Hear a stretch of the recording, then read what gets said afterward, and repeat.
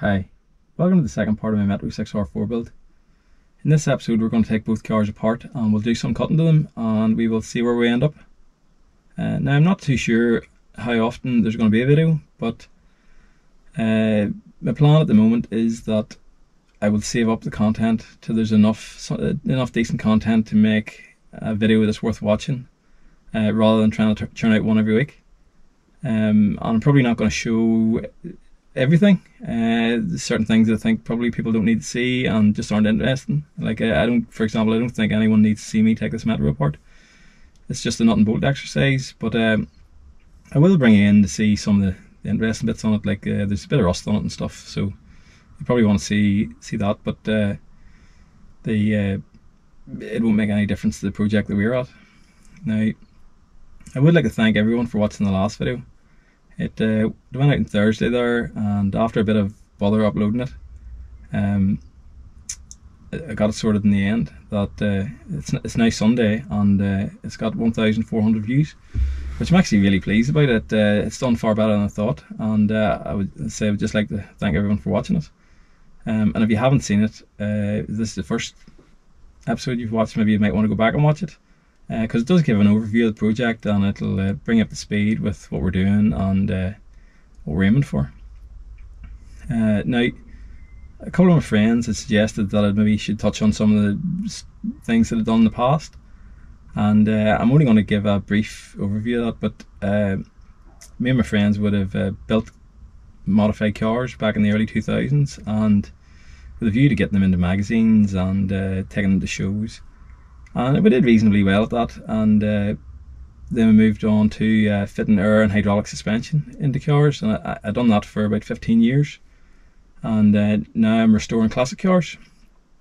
But I'm still interested in modified cars and sort of the creative aspect of that, and so hopefully this YouTube channel is going to become more of the hobby side of this, and it'll give me an excuse to basically build this Metro.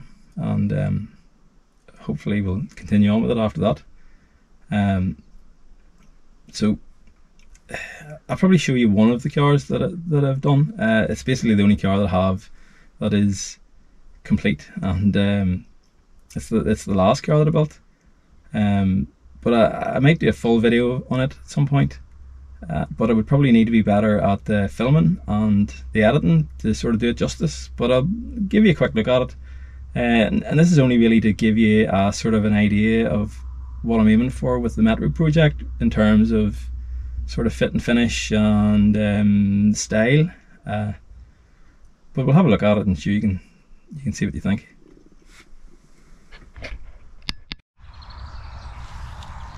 This here is my 1979 Mark II Escort. It has a Z-Tech engine, a Sierra 5-speed gearbox and a Quaife limited slip diff. Drives pretty well for what it is. I mean, it still drives like an old car, but it's certainly fast enough.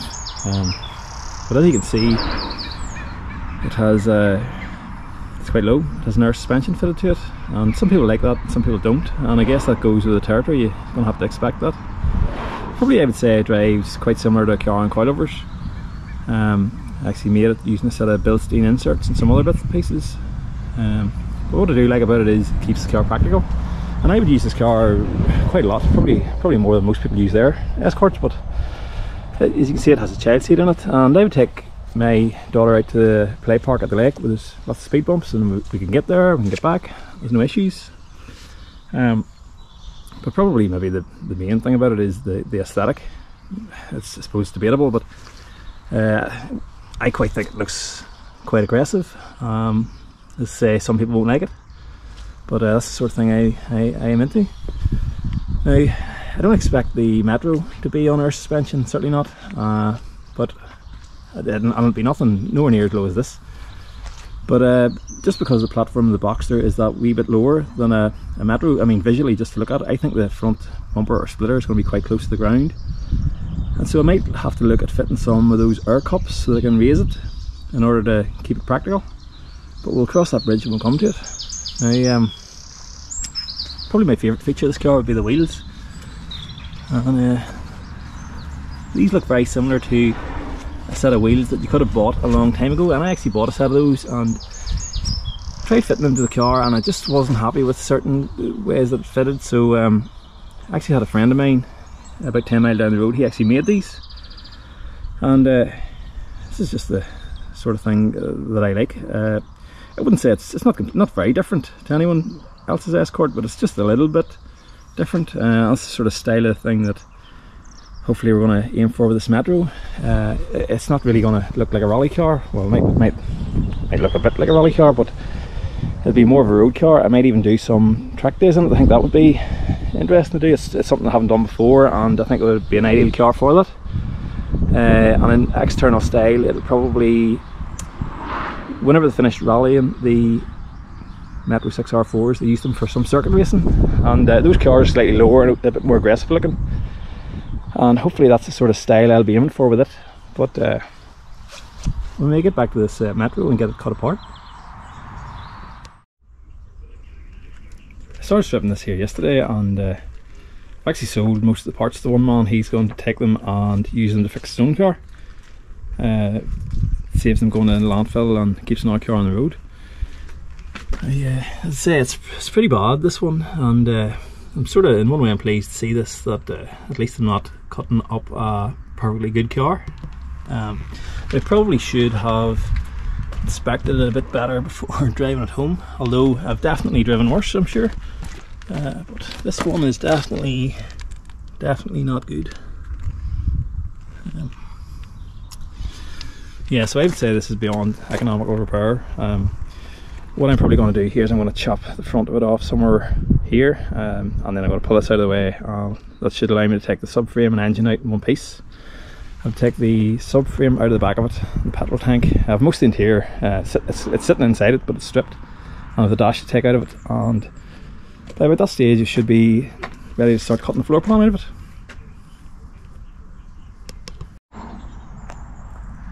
I've been working on this over the past couple of days. I've probably got about 8 hours in it at this stage. It's actually pretty easy to take apart. I just decided to do it outside because there's nothing in it worth worrying about getting wet. When it comes to the Porsche, we'll have to do it inside, obviously, because there's a lot of wiring, but garage space is a bit of a premium here, so this one gets done outside. You can see the rust here that I'm talking about. It is, listen, it could be fixed. I'm not saying it's beyond repair, but I don't think it would be worth fixing it to put it back to standard. Even this is the better side that holds the subframe on, but so anyway, it's probably just as well it's getting cut up. Now, what I'm going to do is I'm going to cut it down along this blue line here initially. I'm going to leave this pillar intact so I can mount the door. You might have to try and do something else to mount the door. I don't know what's going to happen here, as I said before, but we're going to leave that for the time being and we'll see. I'm going to cut it down this blue line along the floor here, there. I'm going to leave the sill intact at the minute. I do think more is going to have to get cut out of that, but we need to get a bit closer to offering the two up before we make them sorts of decisions. And I'll cut it down here, up round here, take tubs out of it. Now, on a genuine Metro 6R4, the firewall is around here, and this part is the cabin, and this part is the engine bay, and this bit is all open and exposed to the elements. So what they do is they cut the Metro 6R4 around this sort of area, and the whole back of the car is completely open. There's no back panel in it whatsoever, because this is basically the engine bay, and you open the tailgate and you can just see the pulleys of the engine. In my car, this here is still going to be the cabin, and so I need to keep the seal here. I need to keep this bit so that it can be watertight. So I'll probably end up cutting mine somewhere along here, and I think I need to plate these off because the lights mount into the tailgate of the Metro 6R4. And what I'll probably end up doing is I'll have it cut something like this and then that way, but we'll see. Now it's going to have to probably be bigger than this, but I'm not going to cut it out to that stage just yet. This is going to be whenever we get a wee bit further along, but this is just to give you an idea of what I'm aiming for here. Now you can see there's a crate under the back of it, and the reason there's a crate under the back of it is I should have realised this when I was taking it apart, but I've been working away at it, and I've been in and out of it all day, and I had taken the doors off, and the last thing to do was to take the back side glass out of it. I was getting Dad to give me a hand with it, and I got into the car, and the next thing is the car tipped over, and it seems pretty obvious now when you look at it. There's absolutely no weight on the front of it, and it's all in the back. But luckily we got away with it, and there's nothing got damaged, and it was an interesting time. But probably should have filmed it, but just in the interest of speeding things up and getting on with the project, I'm just only going to film certain things. But it's time to get the grinder out and get this one cut up.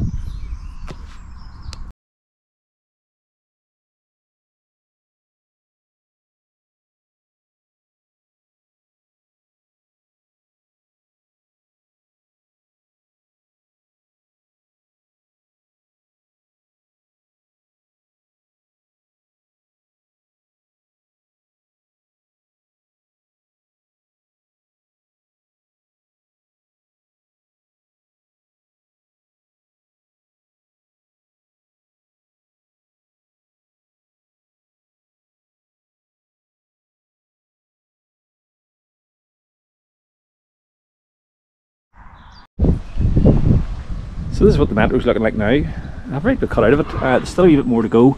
I'm going to need to take out the inner wheel arches, and I'm going to need to take off the inner sill. They need to probably brace it up before doing that. I just want to make sure that things stays nice and square. Now, what I'm going to try and do is explain what I'm thinking about doing with these sills.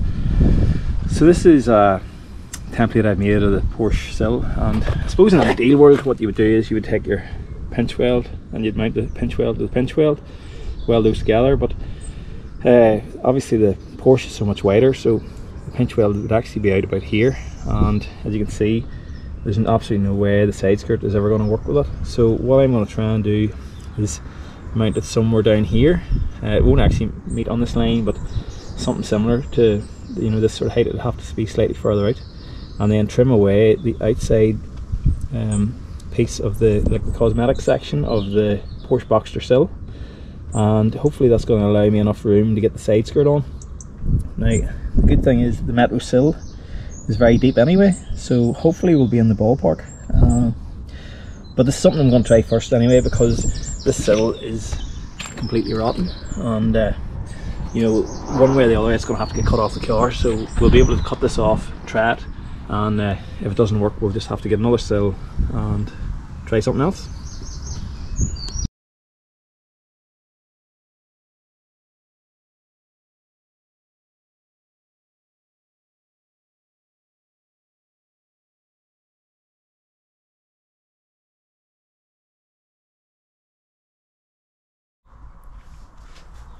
So this is a look at the Boxster now. It's a bit different from the last time you've seen it. I must say at this stage it kind of feels a bit like a joke. It's got a bit out of hand, but we've come this far, so we're going to have to carry on. Now there's still some stuff in this here, and the reason being is I want to keep it a running driving car.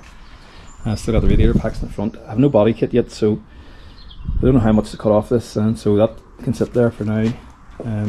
There's some things now I've seen that I'm going to have to change my plans on, and this header tank, I had planned that I was going to move this and also the wiring, and leave it sort of a cleaned boot floor, but because this header tank is so big and there's 3 pipes into the bottom of it, I just can't see where I can move it to and not end up with some sort of airlock in the line, and so that's going to have to stay.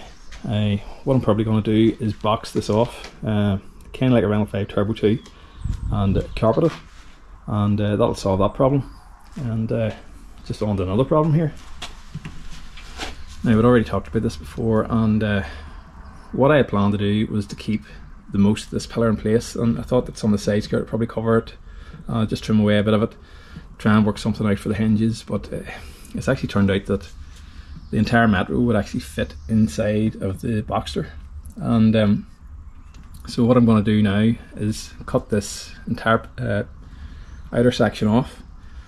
Hopefully there'll be a straight piece in here. I'm going to use that to mount the door hinges to, and then I'm going to build a folded box section frame that's going to replace the strength on the inside. So basically whatever's cut out will be replaced, you know, just on the inside, and then there'll be another piece that goes from there up to the strut top. And the reason for that is that this section here is actually 3 inches too far out, so it'll have to get cut back to there, and let's say the strength will be put back into it here. And now if you look at these sills and the inner sills in this Boxster, they're really quite beefy, and there's also up in here a nice beefy section, and there's some boron steel in behind here. Now I don't really think that would be weldable for the average man in a garage, so I'm hoping to leave all that in place. So that's the plan. I want to try and leave the sills structure if I can, and remove this outer section.